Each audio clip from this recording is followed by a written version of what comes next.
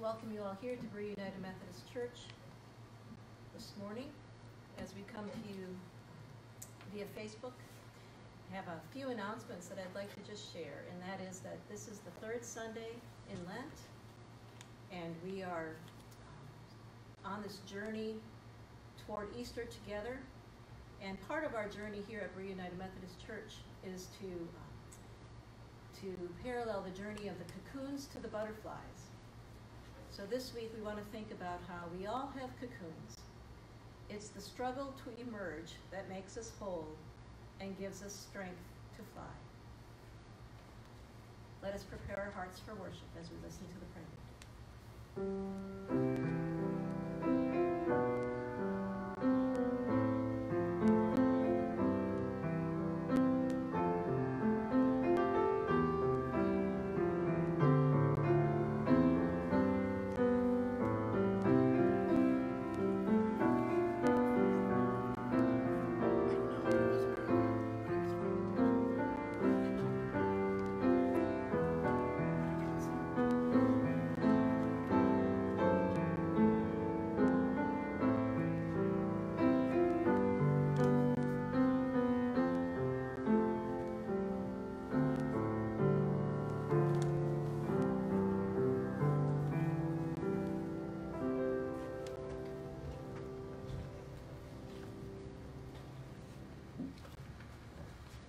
Good morning, everyone. Good morning, our dear Berea United Methodist Church brothers and sisters, and everyone who is attending this worship service this morning. We are here at the Parish Hall on Berea United Methodist campus, and this is our little studio church that we are sending this worship service into your homes and living rooms. Let's pray together as we worship. Dear Heavenly Father, we have come together to worship you. Lord, we are physically apart, but we are spiritually one in you. Father, we pray in Jesus' name, we pray, come Holy Spirit, come upon this gathering. May we hear from you, Father. May we see your glory, and may we fall in love with Jesus Christ again this morning as we worship. Amen.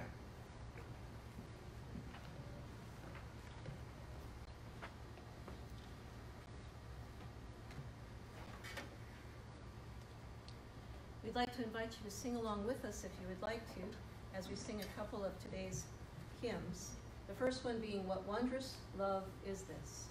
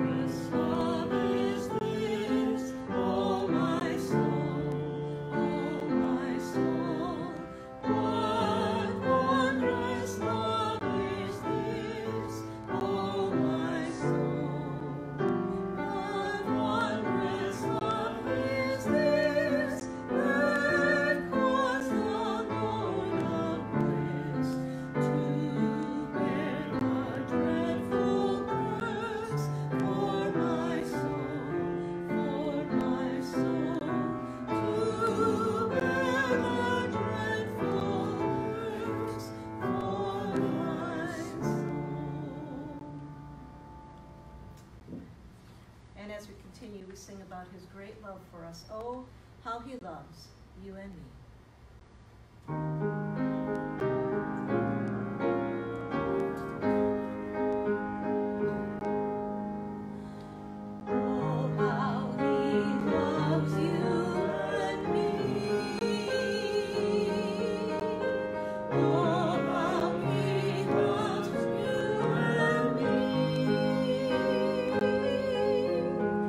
He gave his life, what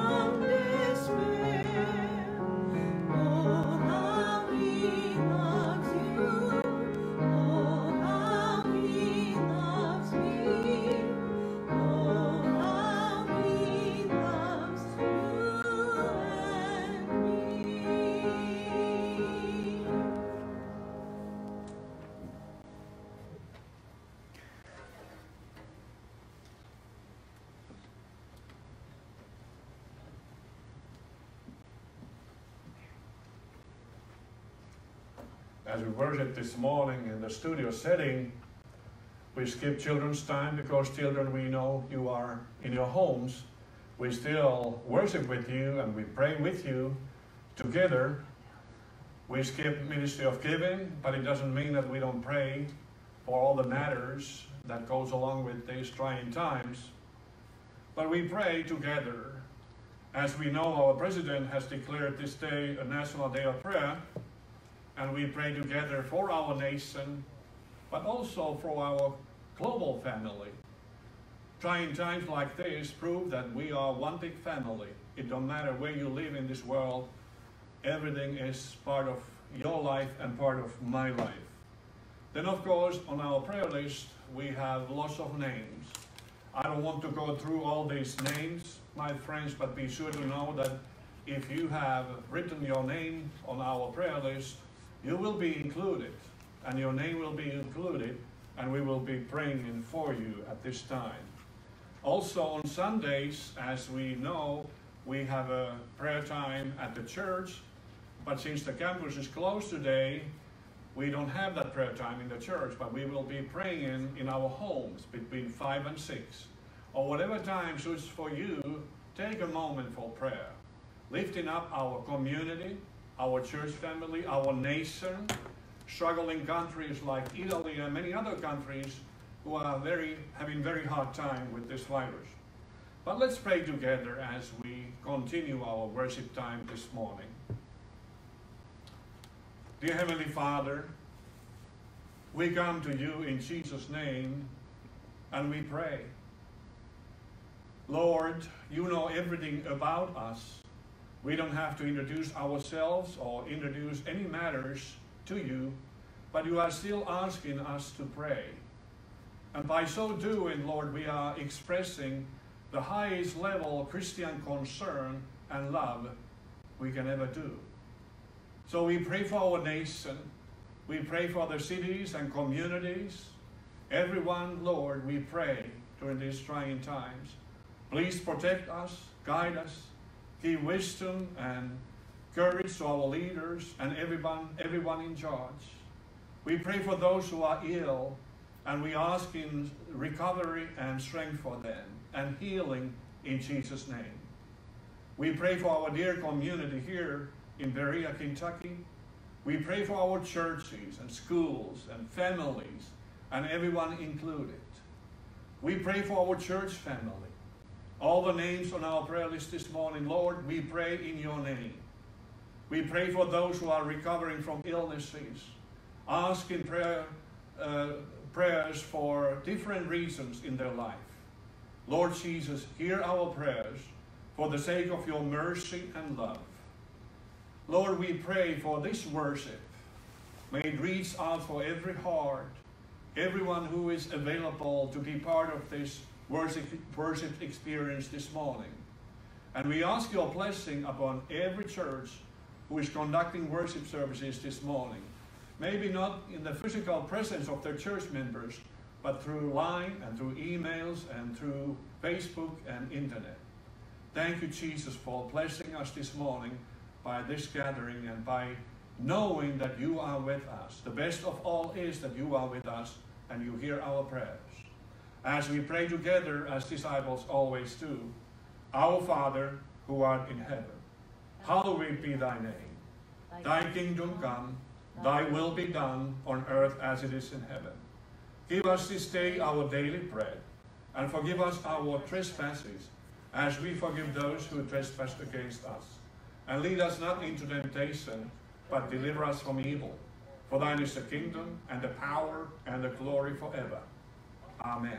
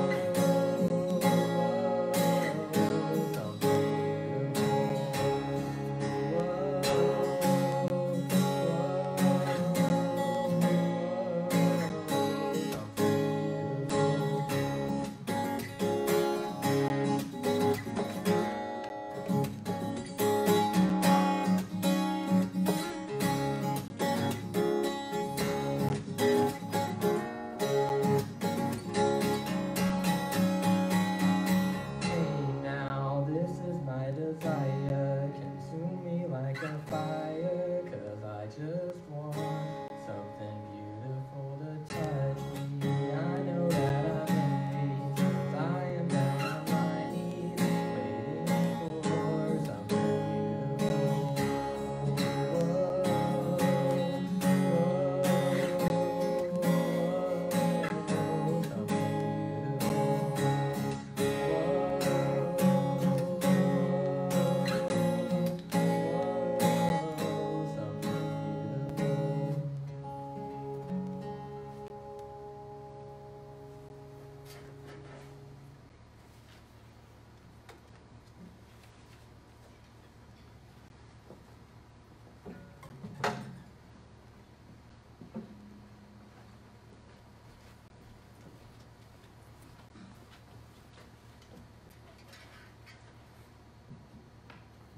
We have two scriptures we'd like to share with you this morning. Before that, we have a prayer for illumination. Lord, open our hearts and minds by the power of your Spirit, that as the scriptures are read and your word is proclaimed, we may hear with joy what you have to say to us today. Amen. Our first scripture is from Psalm 95. Come, let's sing out loud to the Lord. Let's raise a joyful shout to the rock of our salvation. Let's come before him with thanks. Let's shout songs of joy to him. The Lord is a great God, the great King over all other gods. The earth's depths are in his hands. The mountain heights belong to him. The sea which he made is his, along with the dry ground, which his own hands formed. Come, let's worship and bow down. Let's kneel before the Lord our Maker. He is our God, and we are the people of his pasture, the sheep in his hands. If only you would listen to his voice right now. Don't harden your hearts like you did at Meribah, like you did when you were at Massah in the wilderness, when your ancestors tested me and scrutinized me, even though they had already seen my acts. For 40 years I despised that generation. I said, these people have twisted hearts. They don't know my ways. So in anger I swore, they will never enter my place of rest. Our second scripture today is from 2 Kings chapter 2, verses 1 through 15. Now the Lord was going to take Elijah up to heaven in a windstorm. And Elijah and Elisha were leaving Gilgal. Elijah said to Elisha, stay here, because the Lord has sent me to Bethel. But Elisha said, as the Lord lives and as you live, I won't leave you. So they went down to Bethel. The group of prophets from Bethel came out to Elisha. These prophets said to Elisha, do you know that the Lord is going to take your master away from you today? Elisha said, yes, I know. Don't talk about it. Elijah said, Elisha, stay here, because the Lord has sent me to Jericho. But Elisha said, as the Lord lives and as you live, I won't leave you. So they went to Jericho. The group of prophets from Jericho approached Elisha and said to him, do you know that the Lord is going to take your master away from you today? He said, yes, I know. Don't talk about it. Elijah said to Elisha, stay here, because the Lord has sent me to the Jordan. But Elisha said, as the Lord lives and as you live, I won't leave you. So both of them went on together. 50 members from the group of prophets also went along, but they stood at a distance. Both Elijah and Elisha stood beside the Jordan River. Elijah then took his coat, rolled it up, and hit the water. Then the water was divided in two. Both of them crossed over on dry ground. When they had crossed, Elijah said to Elisha, what do you want me to do for you before I'm taken away from you? Elisha said, let me have twice your spirit. Elijah said, you've made a difficult request. If you can see me when I'm taken from you, then it will be yours. If you don't see me, it won't happen. They were walking along, talking, when suddenly a fiery chariot and fiery horses appeared and separated the two of them. Then Elijah went to heaven in a windstorm. Elisha was watching, and he cried out, "Oh, my father, Israel's chariots and its riders." When he could no longer see him, Elisha took hold of his clothes and ripped them in two. Then Elisha picked up the coat that had fallen from Elijah. He went back and stood beside the banks of the Jordan River. He took the coat that had fallen from Elijah and hit the water. He said, "Where is the Lord, Elijah's God?" And when he hit the water, it divided in two. Then Elisha crossed over. The group of prophets from Jericho saw him from a distance. They said, "Elijah's spirit has settled on Elisha." So they came out to meet him, bowing down before him. This is the word of God for the people of God. Thanks be to God.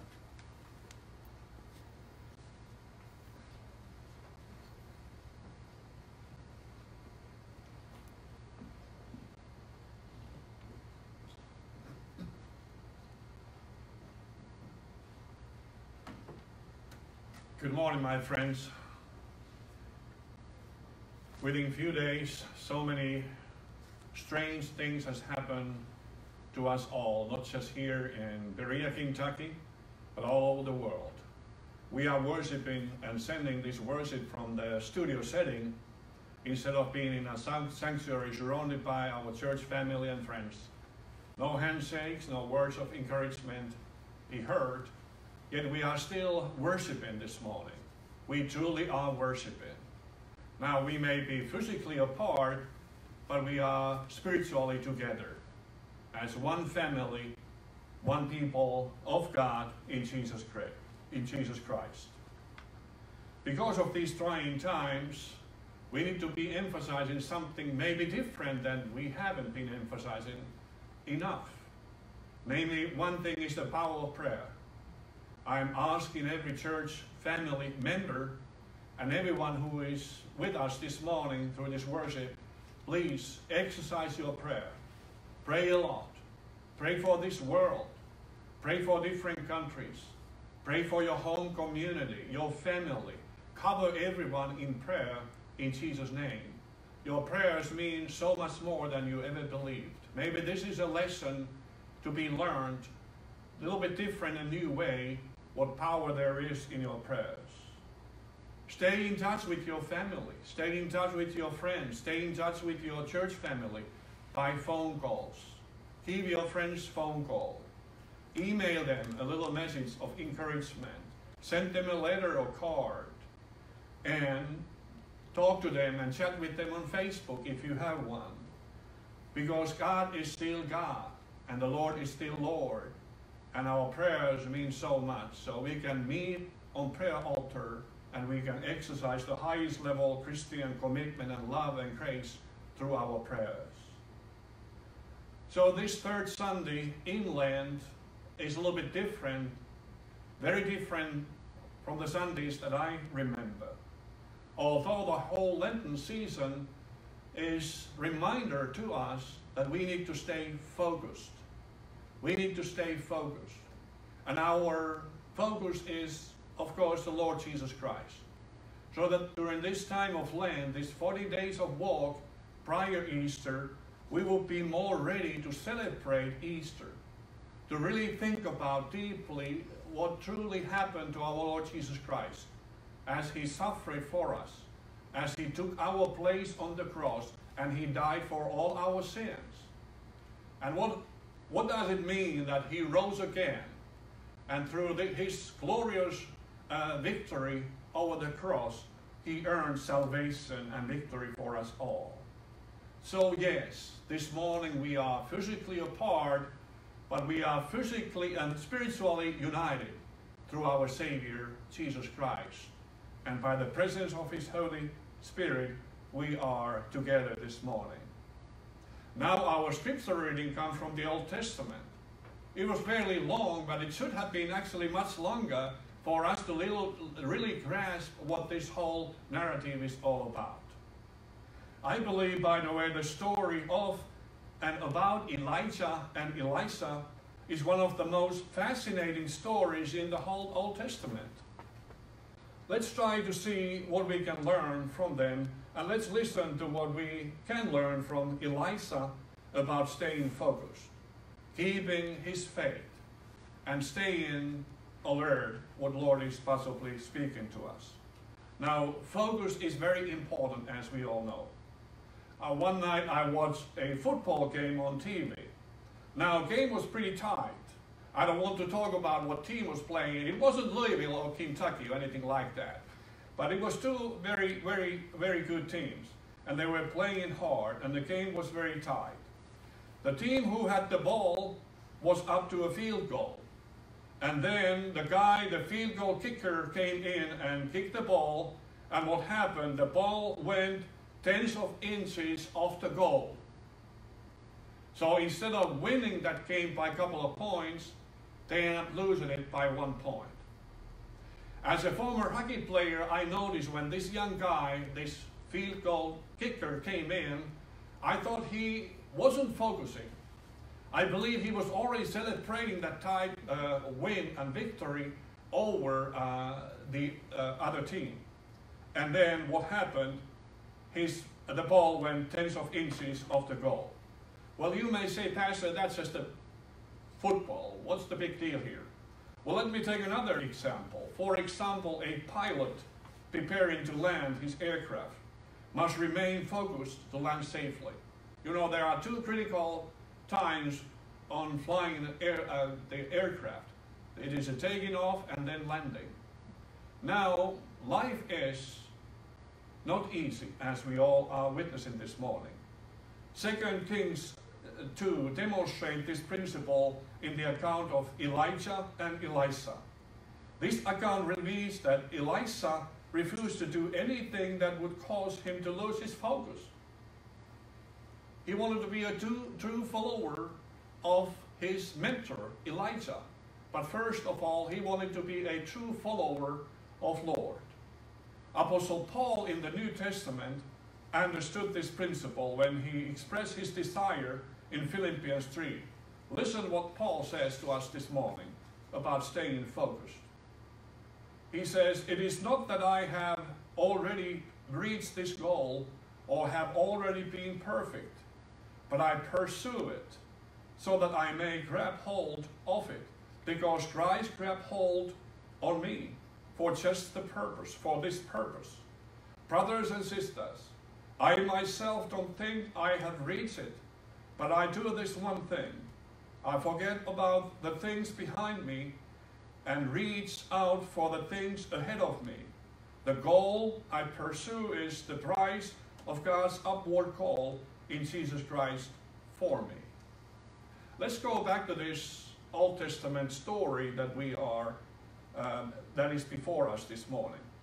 First of all, according to the scripture, I truly believe that this young man, his name was Elisha, refused to lose his focus because he pursued what he knew. He pursued what he knew, refusing any other directions because he was pursuing what he knew. What is it he knew? He knew that he was called by God. He knew that God was powerful. God was almighty. God was God above any other circumstances in this world. More powerful than anybody else in this world. Secondly, he knew that he had made a very radical decision to be a true follower of God. It was a radical decision from a young man. Also, he knew that he had a specific purpose in this life. Well, for him, it was to take over the title called National Prophet from Elijah. Now, that may be not my call or your goal, but we have our purpose that God has given to us. And then one more thing, Elisha knew that he had seen God's word. He's been witnessing so much God's grace and mercy and love and power that he believed there's no way I can just leave this all behind or forget it. I got to stay focused, and I need to follow this one who has called me. Now, secondly, I believe, according to what our scripture reading says this morning, this young man, Elisha, refused to lose focus, and he expected what he pursued, refusing to think any other way. He had great hopes about God and from God. Now, we are living in very trying times all over the world, also here in Kentucky and here in Berea, Kentucky. When we keep our focus and we stay focused, we keep our prayer lines open. And when you and I, when we pray about and for these circumstances, Lord opens up avenues for grace and His power, and we start witnessing wonderful miracles and powerful things that God will perform. There's no way to say what all good God can work out from these trying times. Now, Elisha expected something to happen, because God is always about something. God is always about something good. Even during trying times like this, wait and see. God is always up to something good. Now, Elisha expected that he could participate because God delights use men and women in His work, like you and I, my friend. Don't underestimate yourself. Even you feel you are kind of paralyzed. You are probably sitting in your home only, and there's no way to do anything else physically. Yet there is. Maybe there is the most powerful thing that you have ever tried hard enough, and that is your prayers, and you can do it. You can exercise it today, and you can start exercising it every single day after today. Now, Elisha, this young follower of God, remained focused, expecting that God was at work. God was at work. And then finally, according to what this scripture says, while staying focused, Elisha received what he expected. He received what he was expecting, and he used what he had received from God for the ministry. He was in a position to see God's work. He witnessed God at work, and Elisha received what he expected, the assurance that God was still there and would use him after taking his master, Elijah.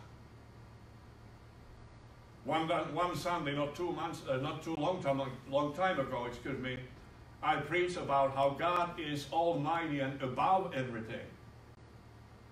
And I didn't know that I was preaching for myself beforehand, confirming something to my heart and to my soul that I've been struggling during these trying times and days.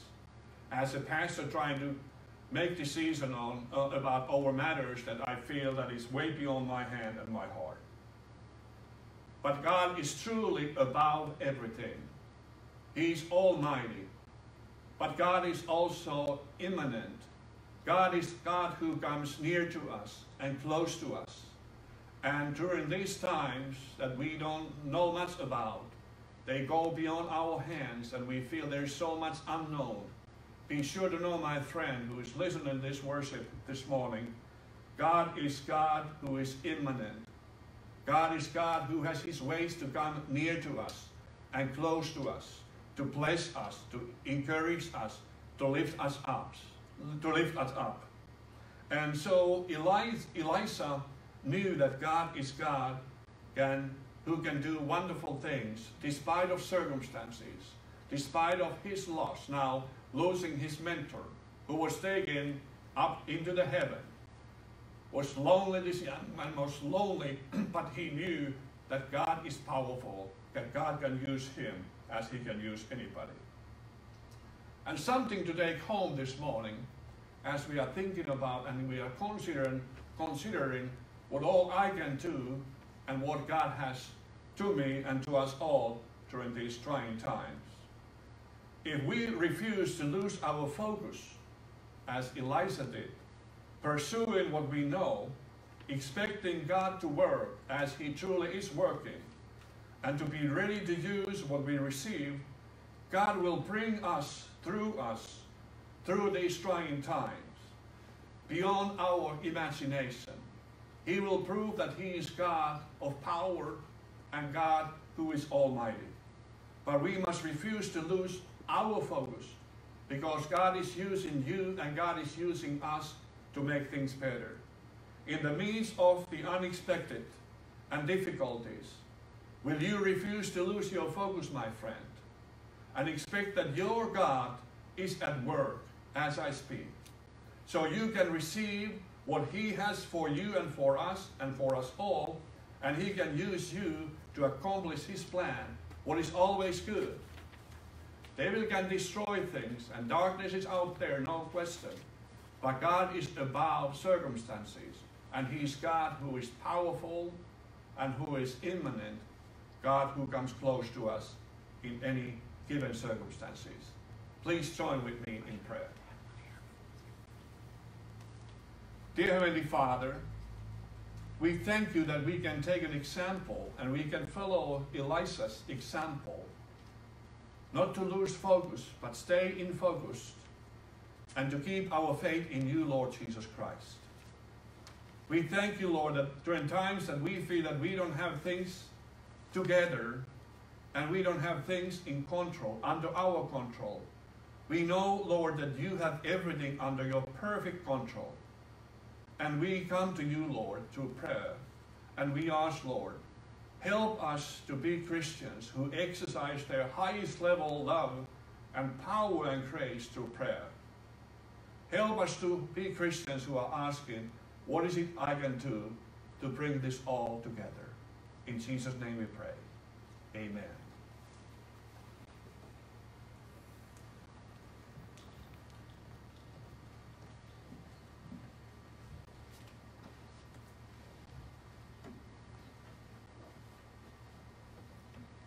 We invite you to join us in this closing hymn, which is also a prayer. Turn your eyes upon Jesus.